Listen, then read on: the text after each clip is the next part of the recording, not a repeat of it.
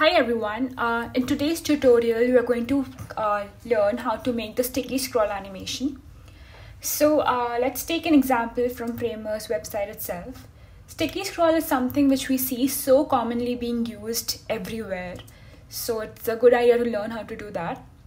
So in this particular example on Framer's pricing page, we see how site plans is getting stuck on top with the nav bar.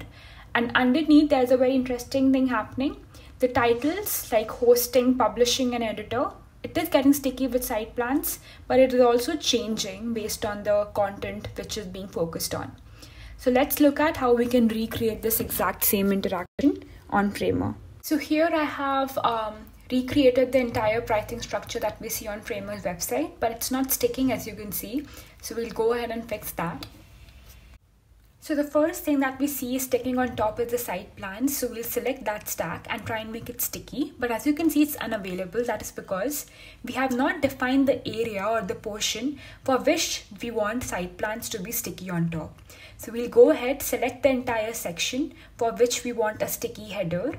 And then we're going to create a stack out of it. So adding stack automatically adds a gap of 10 pixels. So we'll go ahead and make that 0. And rename our stack to all items. And then we are going to select the site plan stack again and make it sticky. And this time it will be available. You must also notice that I have added a 63 pixels padding from top. That is because we want the site plans to be sticky beneath our navigation bar. And the height of the navigation bar is 63 pixels. So adding the 63 pixels padding from top will ensure that our site plan starts right under the nav bar. Now we'll go ahead and check if it's working well.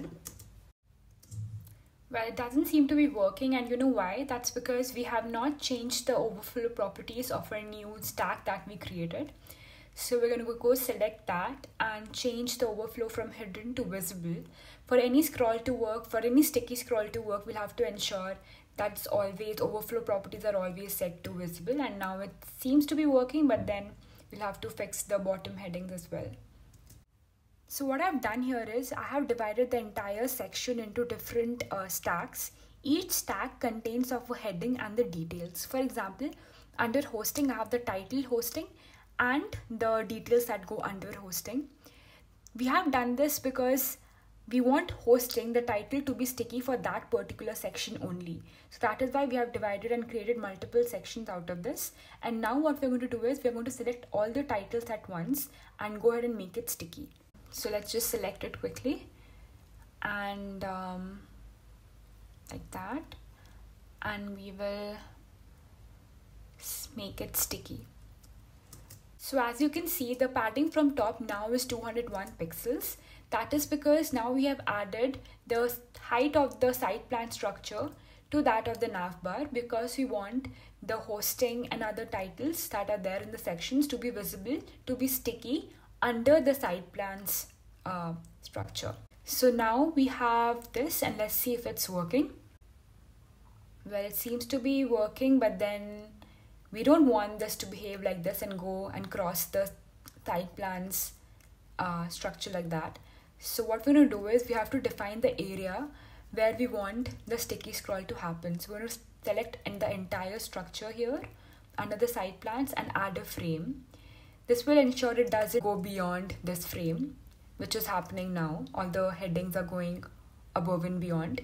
So let's just make it visible and see if it's working now. Well, it seems to be working really nicely. It's very smooth.